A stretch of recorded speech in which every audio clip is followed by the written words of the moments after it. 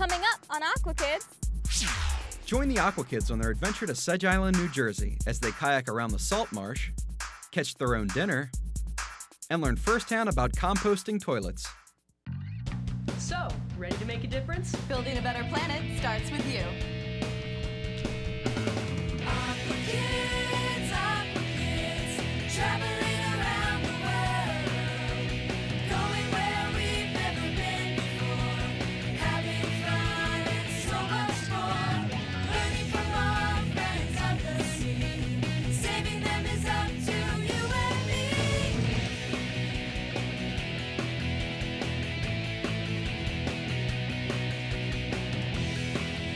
Aqua Kids. Hey everyone at home, Welcome back to another great episode of Aqua Kids. I'm Katie. And I'm Drew. On today's show, we're headed out to Sedge Island. Sedge Island? I've never heard of that before. Me neither. That's because it's a tiny island located in the Barnegat Bay in New Jersey. All right, well what are we gonna do out there? A bunch of cool stuff. It's a surprise though. Let's get out there so you can find out for yourself. Okay, let's go. The Aqua Kids arrived this morning at Island Beach State Park in Seaside Park, New Jersey. At the docks, we were greeted by the amazing staff of the Sedge Island Natural Resource Education Center. After loading up all of our bags onto the pontoon, we took a short trip out to the island where we would be staying the night. If you'll slowly get up and walk toward the front of the boat, I'm slowing down because we're in such shallow water here. I'm going to bring the engine up and get the bow down a little bit. On our way over to the island, Jim made sure to not only point out the thriving wildlife, but also some interesting features of the environment, such as an osprey nest with chicks. You guys know what kind of birds those are? An osprey? See if you can see 3 chicks in the nest as we approach. These birds are used to being close to a boat, so they're not going to fly away probably, but they are protecting their chicks. Notice the bird in the center of the nest has his or her wings out. They're shading right now. Sun's pretty hot, so they're protecting the birds. Baby chicks, I don't know how old they are, but pretty darn young, from the sun right now. They're just shading the birds. They're not even getting food right now because these birds aren't that hungry yet. They're still too small to eat a lot. Look down in the water here. It's so clear. We were in 3 feet of water. It's going to drop off to 12, and you'll still be able to see the bottom. Sometimes the striped bass will lay right up in here. They're just feeding now with this outgoing tide, so they'll sit here and wait for the bait fish to just drift over their heads.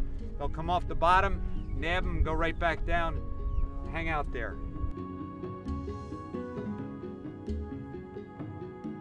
Okay, welcome to Sedge Island. As soon as the boat pulled up to the island, the Aqua Kids jumped off the boat and excitedly awaited an intern-led orientation to the island. Jess pointed out some cool features on the map of the area. From a nuclear power plant to a bridge we crossed on the way over, she gave us a comprehensive overview of the place where we would be spending the night. What a fun boat ride over. I know. I can't wait to see what else Sedge Island has to offer. Well, when we return, we get a chance to explore a bit more. Stay tuned. Aqua Kids presents another Aqua Kids Pop Quiz. Salt marshes are very important for animals that live on or near the coast. What is the purpose of a salt marsh? Is it A, to provide coastal protection, B, to deliver nutrients to coastal waters, or C, both A and B? Think you know the answer? I'll be back with it after the break. Did you get the answer? The answer is C, both A and B.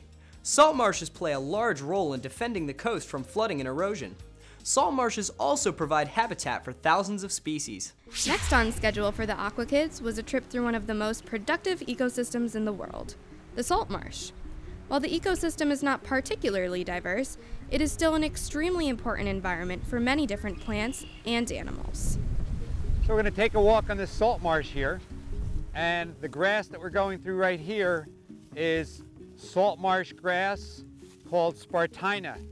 And this is a very highly nutritious grass, good for a lot of things. It's a little scratchy on your legs. You feel it? Yeah. Yeah, you can feel that scratching. And this is called salt marsh cordgrass. That's the common name for it. As we're approaching ahead, look ahead, and you'll see there's a straight line going across. It's a plant that is able to grow on land that's a little bit higher. And can you guess what makes the land higher there? Well, what makes it As soon as you get there, you're going to see just on the other side of that is a ditch. So when they dug that ditch back in the day, they piled up the sand, and the sand was a little bit higher, and that sand allowed this line to go right along here, so you can see exactly where that ditch goes. So how important is the salt marsh to the environment? Salt marsh is one of the 3 most productive environments on Earth. Wow. Coral reef, rainforest, salt marsh. Highly productive environment. Provides so many services for the ecosystem here around the bay. It's just incredible. It's a sponge, it soaks up water during storms. It provides incredible habitat for animals like the fiddler crabs and the animals that we've seen here. All kinds of ducks and other animals live out here. It's just a really, really productive kind of environment here. So why is this in a straight line? Well, you tell me, what would make a straight line in a salt marsh like this? Maybe if it was man-made? Exactly right. Of course, people dug this ditch. It's called a mosquito ditch because it controls the mosquito population. When you have water coming in like this, it's low tide right now, that's why it's all muddy.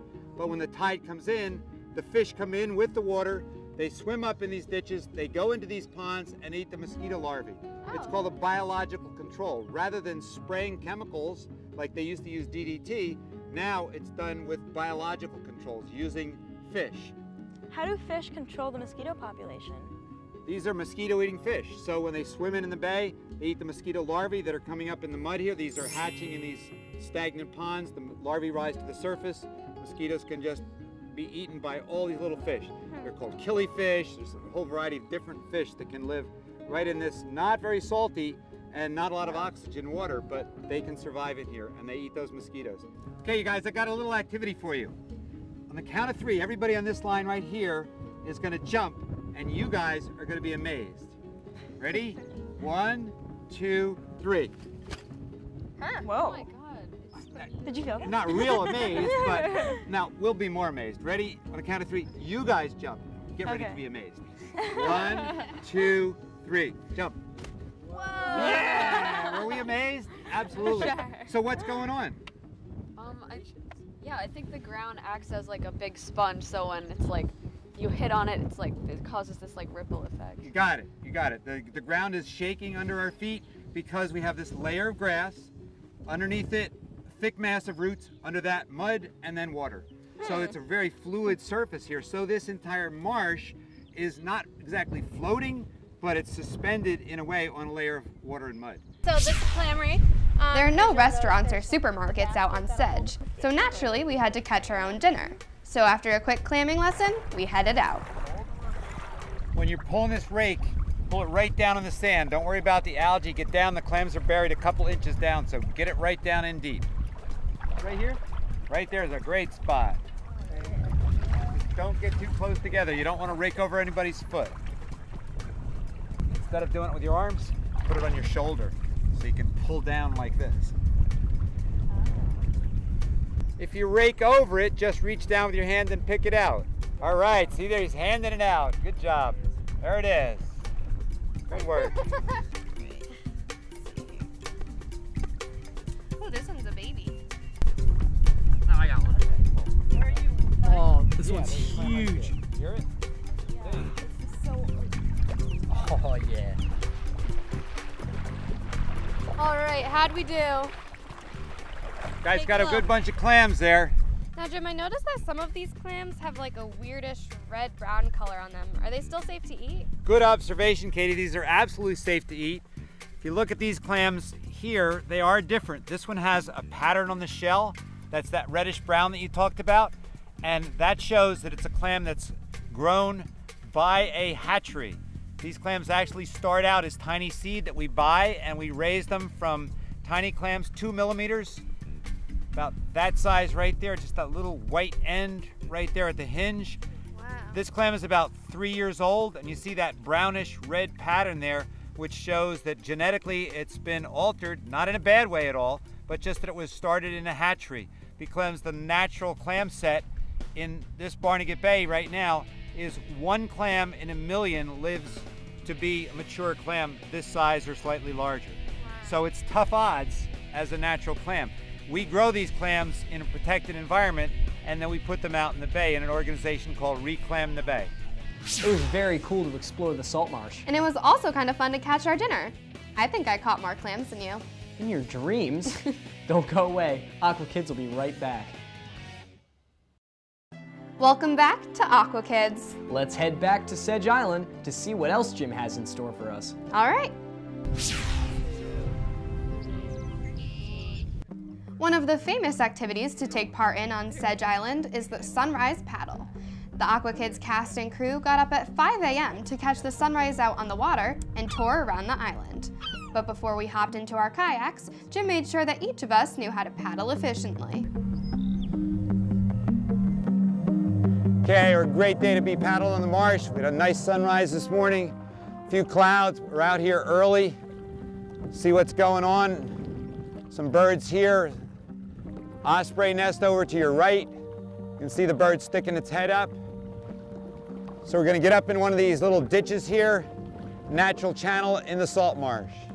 Okay, that Spartina grass there is the basis of life in this salt marsh.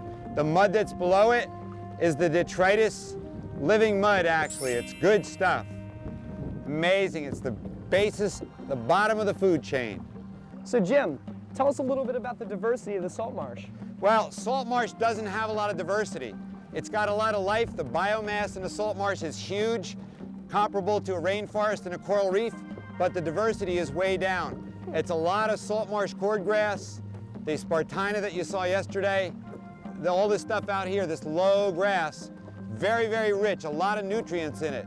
And when it rots and breaks down in the winter, it forms the detritus, that thick brown, black mud that we saw yesterday. That's the basis of life in the salt marsh. So how does this affect the environment of the world? Salt marshes are extremely important places. We didn't realize that until about 30 years ago. We used to use them as garbage dumps, like the Hackensack Meadowlands, where New York City dumped most of its trash. Right now, we realize how important they are.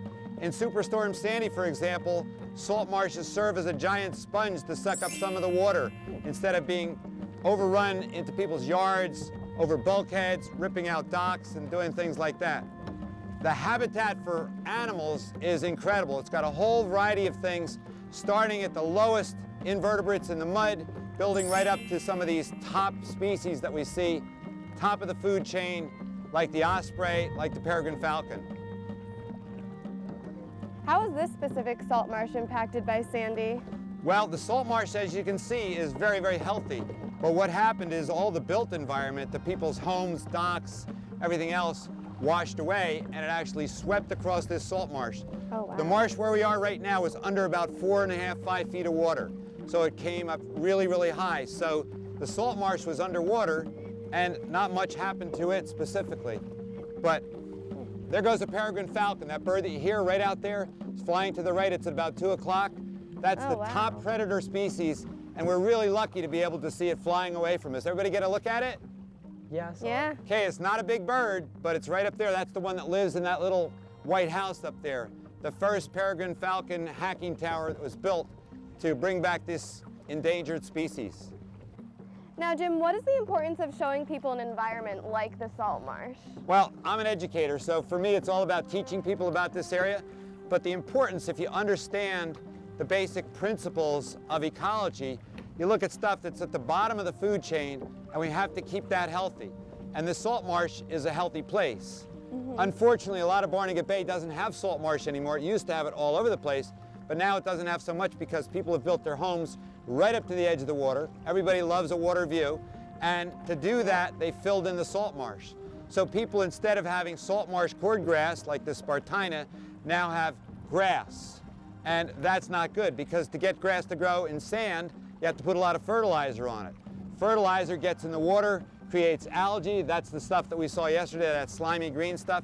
So you have all these problems, and it's basically because people don't have an understanding of that. They're living in this environment, and they have to understand that they have to live with it.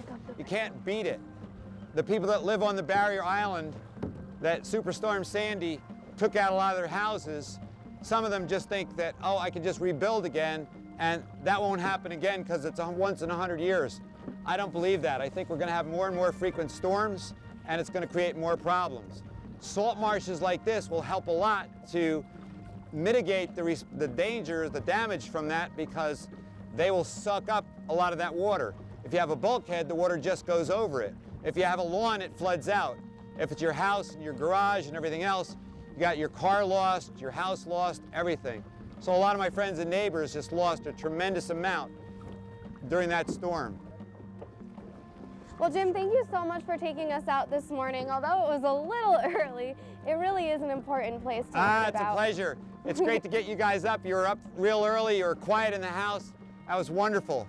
You're a super group. I'd love to have you come back and spend some more time with us. We had a lot of fun. Thank you so much. Do you have any final thoughts for us? Yeah, the thought I would be that you guys are the ambassadors. You're putting this on TV. A whole lot of people are seeing this so that they get the idea that they can maybe not come out in kayaks like you are, but get this kind of an experience sort of vicariously through your experience here. And if everybody gets the idea that these salt marshes are important, then the world will be a better place, in my mind at least. Absolutely. Thanks for coming out with us today. Thank you for having us. Katie, how much fun was this? I had so much fun today. I'm glad you had a good time, but did you learn a lot? I learned so much. Good. It's really good. interesting to see all the wildlife out on the salt marsh. Yeah, that's it. The wildlife, the plants, it's a very, very important place in this whole ecosystem. Thanks for going with us today. Thanks for having us. While it was an early start, our tour around the salt marsh was very informational and a lot of fun. It was really cool to learn that the salt marsh doesn't have a lot of diversity, but that it is still extremely productive. That's right. Don't go away. Aqua Kids will be right back. Aqua Kids salutes Aqua Heroes, people working hard to keep the planet green and blue. Dr. Louise Wooten heads a study on invasive vegetative plant species in the sand dunes of New Jersey, along with the Georgian Court University. The dunes often go unnoticed, but they are absolutely essential to the area. For example, during hurricanes and storms, the dunes significantly help to buffer flooding. The health of the dunes can be the difference between a mild or detrimental impact on the land, which is why Dr. Wooten's research is so important. Dr. Wooten uses a GPS to map an invasive dune species called Asiatic sand sedge. By keeping track of invasive, threatening plants, preventing their growth and encouraging the development of native sand dune plants, she helps to rebuild the dunes and keep all the occupants of the area safer.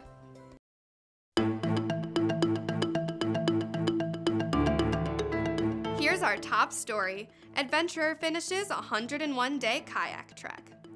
Sunrise kayaks on Sedge Island are fun, but can you imagine waking up in sunrise kayaking for 101 days straight? Well, that is just what adventurer Sarah Outen did. After being the first woman to successfully row across the North Pacific Ocean in 2013, Sarah's adventure continued as she took an 101-day kayak trip along the Aleutian Islands in Alaska. Although the journey was not always easy, Sarah was thrilled to have finished the adventure. She tweeted, super chuffed to make it to Homer today after an amazing kayak adventure with my good pal Justine these last 101 days. I'm Katie with Aqua News, keeping you connected to our planet. Now back to Aqua Kids. As our time at Sedge was nearing a close, we wanted to make sure to mention one very unique thing about the island. The bathroom.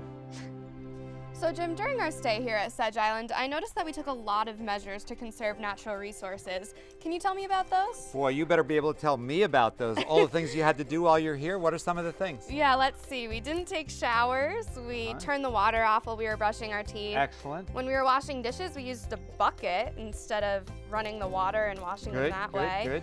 And one of the very interesting ones was the toilet.